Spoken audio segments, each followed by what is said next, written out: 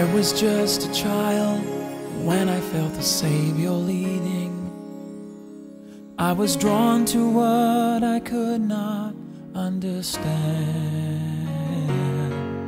and for the cause of Christ I'd spend my days believing that what He'd have me be is who I am. As I've come to see the weaker side of me,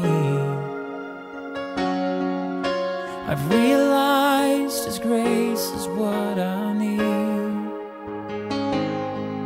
When sin demanded justice for my soul, mercy said no, I'm not gonna let you go, I'm not gonna let you slip away. You don't have to be afraid. Mercy said no, sin will never take control. Life and death stood face to face. Darkness tried to steal my heart away. Thank you, Jesus. Mercy said no.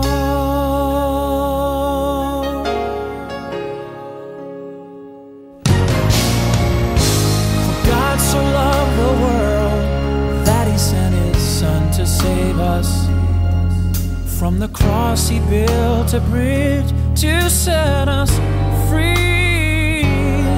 Oh, but deep within our hearts there is still a war that rages and makes a sacrifice so hard to see.